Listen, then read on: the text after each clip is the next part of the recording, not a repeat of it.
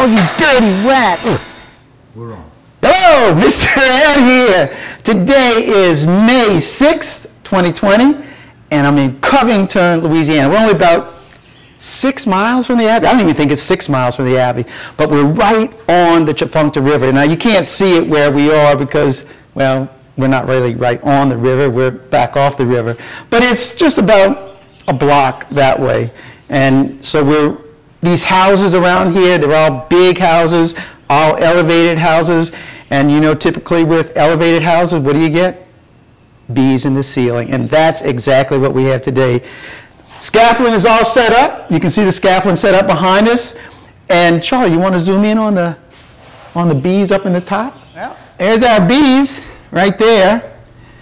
Oh, I didn't tell you who's with us on this adventure. Rick and Ralph! Ralph, get him the fix over there. Look at this. We got Rick and Ralph and Good Time Charlie. Good Time Charlie. Yeah, they're both here on this job. So Rick and Ralph, he's got the scaffolding set up already. I can smell honey from right here. I can smell the honey. So we know we got a lot of honey. I shot the FLIR, and the signal extends all the way to this point right here, from here to the column, and I'm sure it's from this width of it, the whole width. It's got to be almost 2 feet wide, but I can smell so much. The smell of honey is really heavy right here, so I know we're going to have lots of honey, lots of bees, and I'm sure there's lots of comb. The whole family is going to be here, the homeowners and his whole family. They're going to be here today. They're not here right this moment, but they're going to be here. The homeowner as well as the father-in-law. So it's Brian, Dominique, and Nick. And I think there's even their children, too, will be here. So at some point, they'll all be filing in, and they want to see the bees removed from their house. So by the grace of God, a couple hours, these bees right here, they come to make a new home at St. Joseph Abbey. Let's wrangle, hello? Charlie? Woo-hoo! Let's go. Right, we're going to pull this 2x4 out here, and then we're going to take this one section out. Our bees should be in this area right here. So hopefully we can just take out one panel and get it all taken care of. But we'll find out.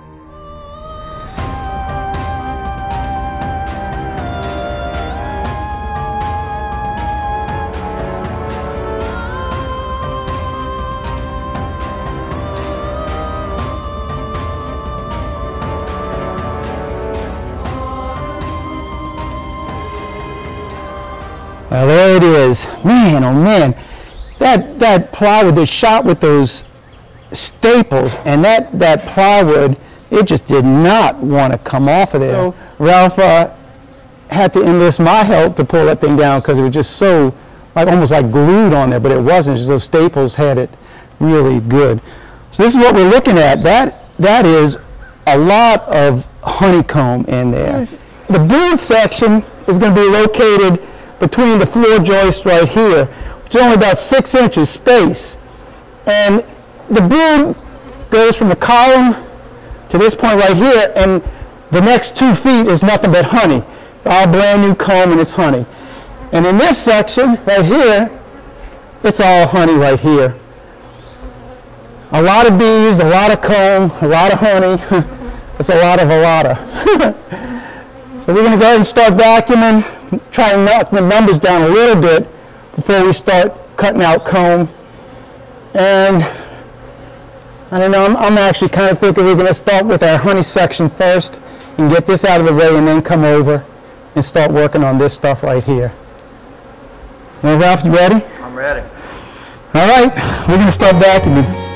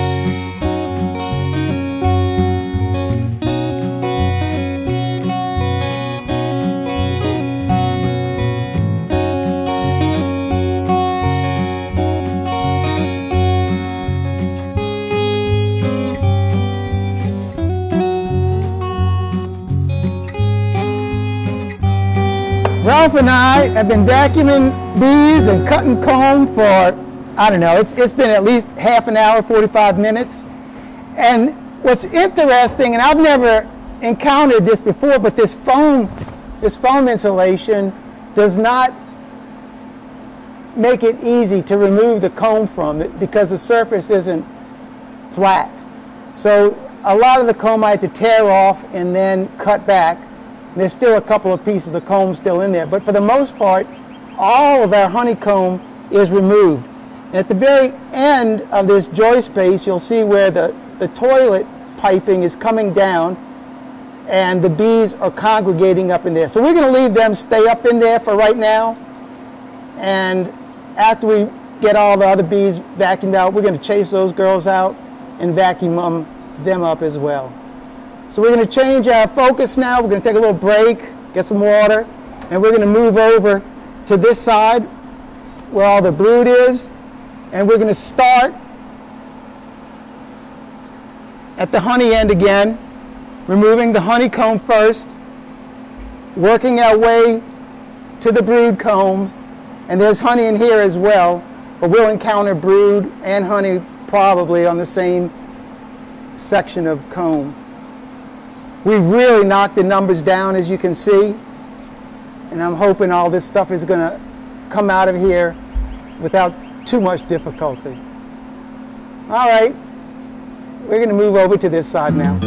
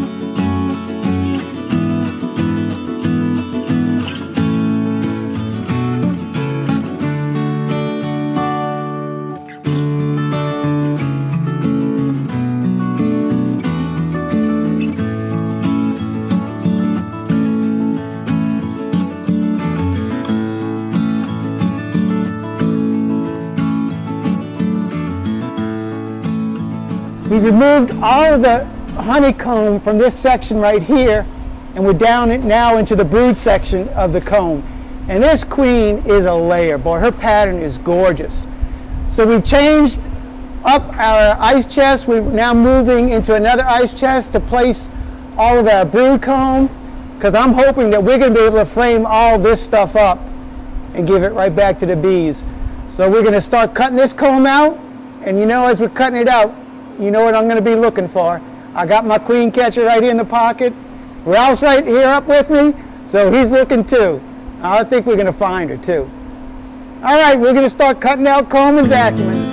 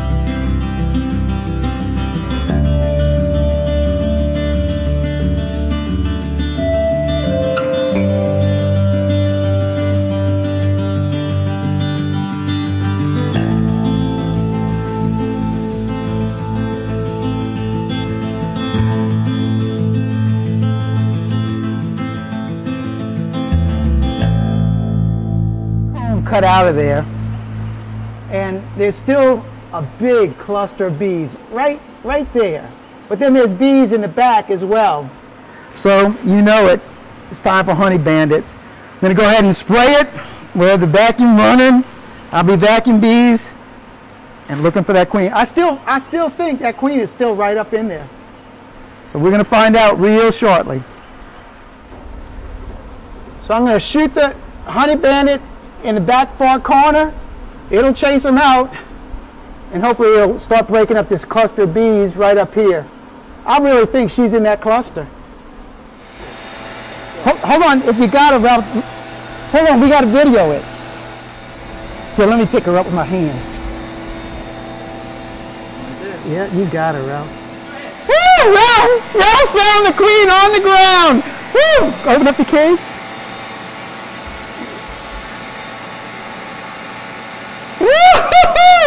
Thank you, Jesus and Ralph. Look at this. Amen. Woo! Man, what a battle. Ralph and I, we got stung all up. We had to take the honey shower. The robber bees are in force. They're just like, it's a mess right here. We got so much honey everywhere, but we got our queen. Thank you, Jesus, for that. We're gonna do a little bit more vacuum up, but with the robber bees right here, I'm not gonna really pay that much more attention to the bees up there, except for the ones that ran down to the other end of the joist, because I know those are our hive bees. We got our queen. We got a ton of bees, and literally, I'm guessing 100 pounds of honey. But we'll show you all that stuff when we wrap this thing up. Well, that was a battle I couldn't have done by myself. Golly, the amount of work to take this hive out for one person, it's just a lot. So with Ralph assisting the whole time, because Ralph was there vacuuming as I was cutting the comb, oh man, it just made the job so much easier. The honey just, oh, it's everywhere. I'm soaking wet with honey and water. We washed everything off. But the bees that are left, there's just no telling between the robber bees and the hive bees. So tomorrow, I'll come out here tomorrow with the everything bee vac, and our bees, they'll be clustered up, and I'll vacuum them up for that. So let's go ahead and show you the bees, and of course the queen and the honey. Look at the bees here. I'm telling you, I don't know the exact number, but since we vacuumed for so long, it's got to be in that 30, 40,000, huh, Ralph? Pretty much. And Ralph's got the queen. She is a monster queen. A monster queen. She's doing well. All our bees are in here. And the robber bees are over there. Look at this. I mean, that's all honey. This is all honey. And this is our brood. We probably got 100 pounds easy of honey. Got enough brood to give them 10 frames of their brood, and I'll be feeding them their honey as well. I'll be feeding the honey because this stuff is absolutely not frameable. It's just this would just be a disaster to put this in the hive, especially right now with the hive beetles at their height right now. That is a lot of stuff in here. All right, we're going to close this up before we get robber bees in here. And it ain't there, folks. Well, there's a lot of honey still up there. But by tomorrow, these robber bees, they'll clean this stuff up. And our hive bees, they're going to cluster up somewhere in here. And I'll come vacuum them up. But that was a lot of comb up there. Ooh, I'm glad this job's over. We all are. All right, let's wrap this video up. I wish everybody could see what us three are looking at right now. They have so many bees flying underneath this carport out in the yard right now. It's just like Ralph said a few minutes ago, there's more bees out now than there were when we got here. And they really are. So, Ralph, you got anything that you want to say? Thanks for watching. Keep on watching. We'll be making more. God bless. We're out of here. All right, now we're going to do it one more time. All right? Okay. So, Ralph, you got anything to say? Thanks for watching. Keep on watching. We'll be making more. God bless. Wreck-It Ralph. And Good Time Charlie. And Mr. Ed. We're out of here until the next video. God bless.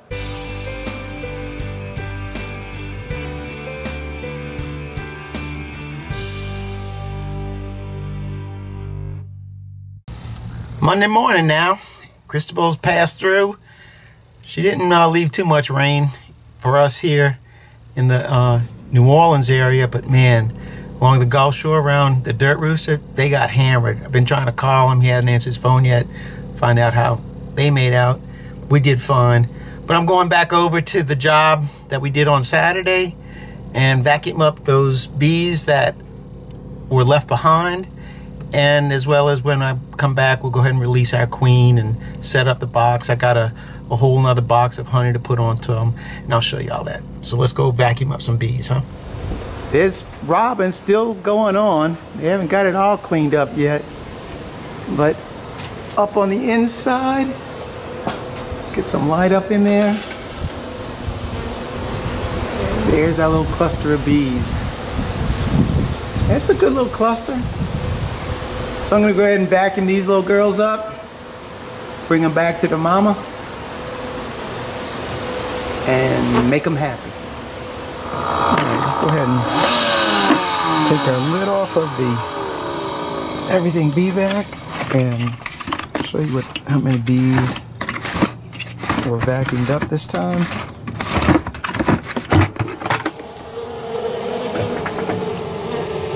There we are. Not a lot, a couple hundred for sure. So let's head up to the Abbey.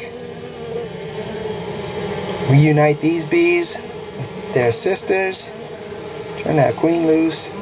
And get that other box of honey on. Before we go release those bees, I want to show you. Here's all the comb that I crushed out on Saturday.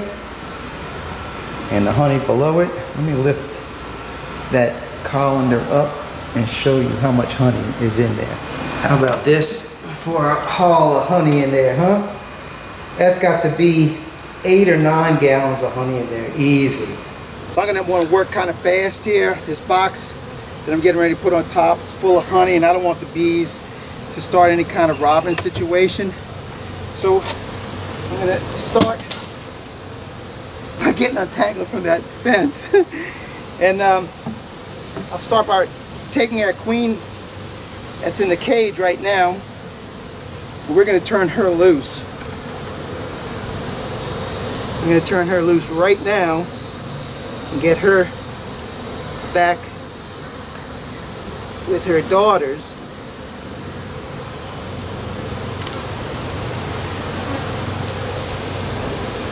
And as you can tell,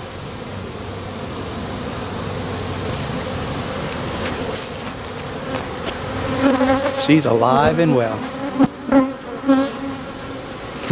Give you that shot of her. Now I know you can see her. Alright, let's turn her loose.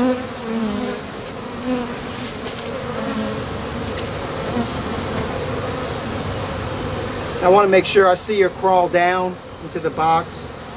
That's what I'm concerned with. And there she is. I just want to see her go down. She's walking on the top. There you go. She headed down. So now I'm going to take our box of honey, supers. That box of honey, that is. I got a lot of frames in here because most of that honey I wasn't able to frame up. So I'm giving them a bunch of framed up comb already, some really nice stuff. They'll be able to, I've got like 8 frames of that in here, so it's really, they're going to be in great shape. We got that all in there. Let's close these girls up. Well, like, you know, before we close it up, let's go ahead and bounce these bees right on top of that.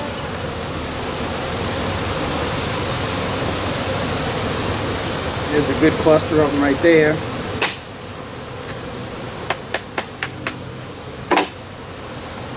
And we'll get these girls in there as well.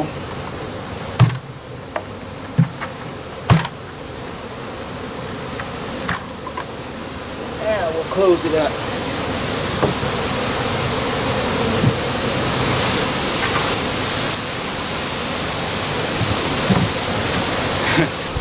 Now that's a good ending to a story.